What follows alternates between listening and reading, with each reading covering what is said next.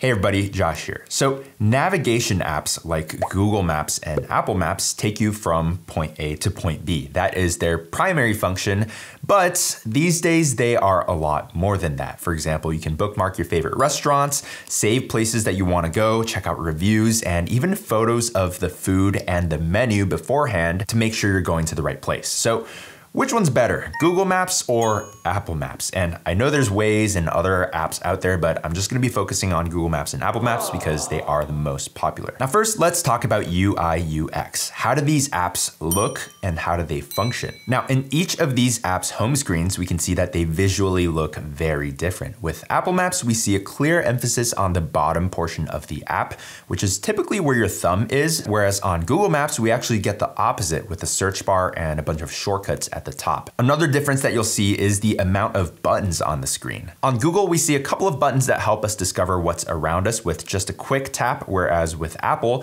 it does require us to tap search to reveal these features. And this is sort of the same story with the navigation screen. On Google Maps, we get much more information with a bunch of street names and easily accessible shortcuts. On Apple Maps, you won't see that many street names and the graphics are just a little more simplified with less buttons on screen. Now granted, these buttons on Google Maps are actually pretty useful. For example, on Google Maps, if we wanted to stop the navigation, it's just one tap of the big red button, whereas on Apple, it requires 2 taps. To add a stop, you can do that with 1 tap on Google and 2 taps on Apple. And again, to start your navigation, something that we do all the time, it's 2 taps on Apple and 1 tap on Google. So this is something that we see in Apple's design language as they clearly emphasize form over function. So how something looks over how something actually works. You see, Apple doesn't want to crowd the screen with a bunch of visual clutter. They like their stuff to be nice and clean, even though it might require more work for the user in the end.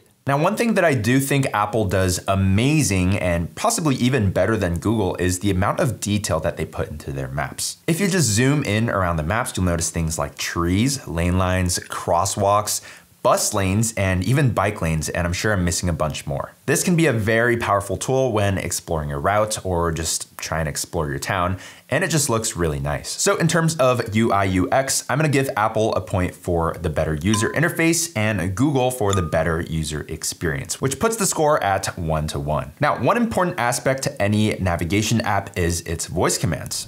In 1,000 feet, turn left onto Saratoga Avenue. Go past this light. Then at the next one, turn left. In 400 feet, turn right onto Barrymore Drive. At the next stop sign, turn right. On Google Maps, they'll give you directions like turn right or turn left in 100 feet, whereas on Apple Maps, you'll actually get context clues like turn right after the stoplight or turn right at the next stop sign. These instructions actually feel a lot more intuitive for me. So in terms of voice commands, I'm gonna give a point to Apple. Now, what about the actual navigation? Which app gets you to your destination quickly and reliably? I remember when Apple Maps first launched in 2012, it was basically a joke because it wasn't reliable and it would basically just tell you that you've reached your destination when you were just in the middle of the road. So that wasn't ideal. Now for context, Google Maps actually launched in 2005. So they have a whole 7 years on Apple Maps. But the question that we need to ask is, has Apple Maps finally caught up? And the answer is maybe. I think this is gonna be one of those things that is gonna vary from region to region. But what I can say is that there's actually been 2 instances where Apple Maps has actually provided better instructions than Google Maps in my area. Take a look at these 2 route predictions and tell me if you see a problem with Google Maps. Now, this is my regular commute to my gym, and if you caught it, you can see that, yes, Google Maps is having me go past my exit turn, make a U-turn, and then turning right into my destination. Versus on Apple, they just have me turning left off of the expressway and into the parking lot for my gym. And then example number 2, this is a similar story in San Diego when I was visiting my sister. Again, Google Maps has me going all the way past my exit on this expressway where Really, there is a left turn lane that you can utilize, so I'm not sure what's going on with Google Maps in these two instances. But yeah, I'm just showing this to show you that it can vary from app to app and from region to region. So yeah, maybe leave a comment down below with your experiences of where you're located and which app tends to work better for you. But I'm gonna have to say this one's a tie, which puts our score at 2-3. Next up, let's talk about research and information, something that's really important when you're trying to figure out where to go for lunch or dinner. Let's say you have a restaurant's profile pulled up. While Apple Maps and Google Maps both have useful information in this screen, like the restaurant's hours, a phone call button, and how far the restaurant is, Google completely dominates Apple in everything else. Since Apple outsources their reviews from Yelp, their integration really isn't great. Not only do you only get a few photos on Apple Maps, when you tap into a photo, it actually brings you out of Apple Maps and into Yelp. Also, in order to read more than the suggested reviews, you guessed it, you'll also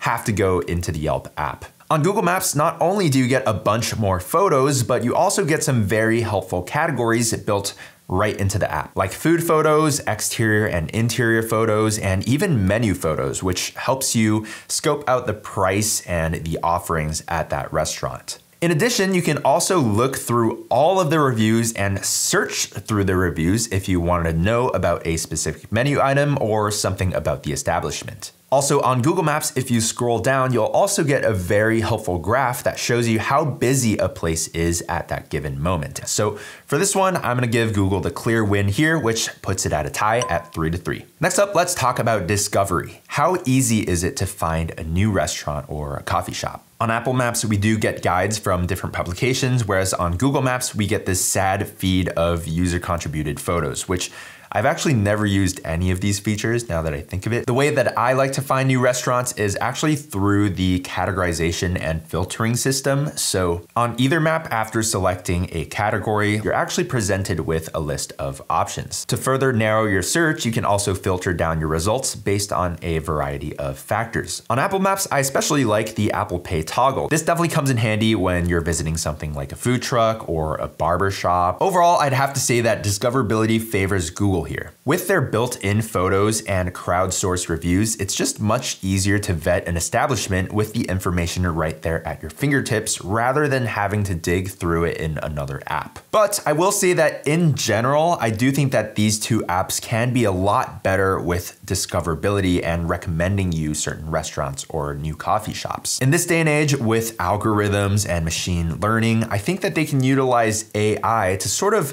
figure out what we like. Similar to how Spotify has a Discover Weekly playlist, I think Maps apps could do something similar. In fact, Google has actually implemented this compatibility percentage, which is quite interesting. Anyway, in terms of discoverability, I'm gonna have to give the point to Google here, which puts them in the lead at 4-3. Now, what about the social side of things? Maybe you've found a restaurant that you really like that you wanna share with your friends. With either app, you can pretty easily do so via SMS. However, Google is the clear winner here as Google Maps is cross-platform compatible. Not only can you access Google Maps from Android, you can also download the Google Maps app on iOS and access it on Mac and PC. But yeah, for that reason, I'm gonna give the point to Google Maps. Now, next up, we have bookmarking and creating lists. So by default, Google actually displays your bookmarks and your favorites right on the app itself. And if you have a lot of these, it can start to crowd up your map and feel a little bit messy. Thankfully, you can hide them from your map pretty easily. On Apple Maps, it's a pretty similar situation, except Apple calls them guides, not sure why. And yeah, you can make your own guides for your favorite coffee shops or lunch spots or whatever you want. On Google Maps though, you may have used this feature where you can share a list with your friends and then collaborate like on the computer for,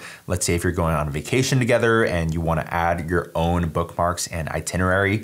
It's pretty nice to have that feature. But yeah, for this section, I'm gonna give it a tie, even though I do think that Google Maps has a little more functionality, but At the end of the day, you can do pretty much the same thing with each app. All right, next up, let's talk about bonus features. These might be great for power users, or maybe if you haven't heard of these features, you might start using them. So first, let's talk about location tracking. On the iPhone, you do get the Find My Friends app, which allows you to see where your friends are if they've shared their location with you, as well as your belongings and like your AirTags. But it is a separate app, whereas on Google Maps, your friends are actually displayed on the map itself. In my humble opinion, I do think that it would be really awesome if Apple could implement Find My Friends within Apple Maps. It just makes a lot of sense for me and would honestly get me to use Apple Maps more. In fact, just about a week ago, I was out having lunch with my friends and I was on Google Maps and I actually saw that another friend was right across the street from me. So I was able to call him and we were able to meet up and talk for like 30 minutes. And it was great. But yeah, as the Apple Maps app currently stands, it doesn't have any of these location tracking features, so I'm gonna give the point to Google here. Another great feature that Google Maps has is called Timeline. What this tool does is basically give you a breakdown of where you went on each day, how you got there, whether by bicycle, by car, or by walking, and a bunch of useful information. Now, why is this useful or helpful in any way? For example, let's say you went on a road trip or a vacation last year and you're having a hard time remembering which coffee shop you went to that you really liked. If you just go into Timeline and select that date, you can pretty easily see all of the places that you went to that day. This tool has helped me remember what meal I had 2 weeks ago, as well as helped me for tax season. Being able to find all of my work-related commutes with all of the mileage displayed right there was really helpful. So yeah, if you can get past the commitment of giving Google your information, then I guess that's a really helpful feature and a point for Google. Now, what about Apple Maps? And one thing I like about Apple Maps is its ability to display your map on the lock screen. Especially on a long drive or like a road trip, your battery is gonna drain so fast because of that navigation app being open and the screen brightness probably at max because you're in the sun. So instead of the screen staying on and killing your battery, you can actually just lock your screen, and whenever something is needed from you, like you need to make a turn or exit the highway, your iPhone screen will actually light up and the direction will be right there. Another feature that I think is really underrated with Apple Maps is its Street View, and it's surprising because Apple Maps didn't even have Street View until 2019. Not only can you switch lanes in Apple Maps Street View, you can also engage this split screen view, which makes it really easy to tell which direction you're facing and is just overall a nicer and more pleasant experience when compared to Google Maps. And finally, the last feature I'll talk about is offline maps. So Google Maps does have offline maps, whereas Apple Maps doesn't even support it. So a clear win for Google there. You can actually download offline maps for any region and it'll tell you how much space it's gonna take up on your phone. Not only that, if you're visiting a national park, it'll actually have download offline maps right there as a button, which makes it super simple and convenient. So with a final score of 9-6, Google Maps takes the win as the overall best Maps app.